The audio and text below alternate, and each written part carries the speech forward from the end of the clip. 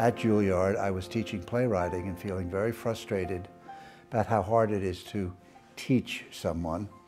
And I was in the elevator and it said masterclass with Leontine Price, 4 p.m. And I looked and it was 3:59. I said, oh, that'll cheer me up or take my mind off things.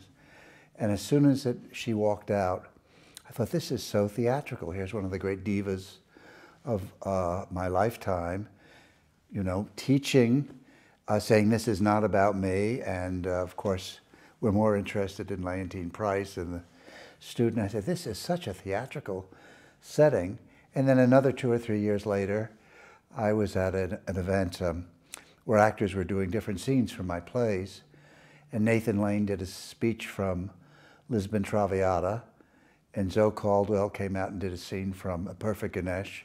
And just like that, I said, masterclass, Maria Callas.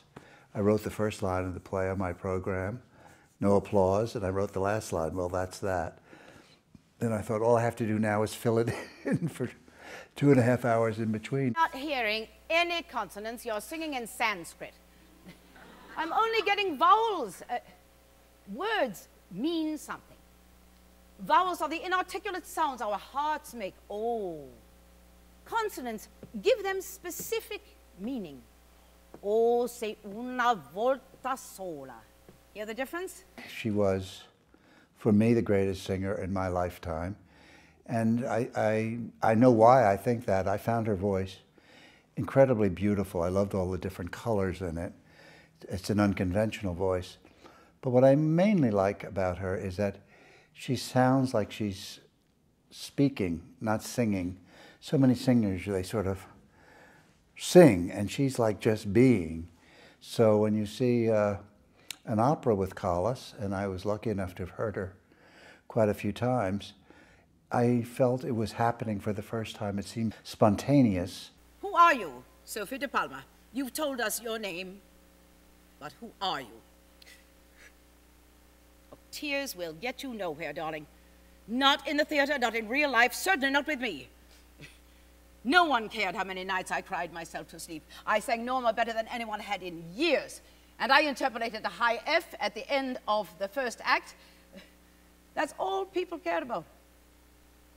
When you're fat and ugly, and I'm not saying you're either one of those things, you better have a couple of high Fs you can interpolate into your life. And when we talked about doing masterclass here, I said my first and maybe only choice at this moment that I can think of is Tyne Daly, and if you can get her, then let's make that one of the 3 plays we do.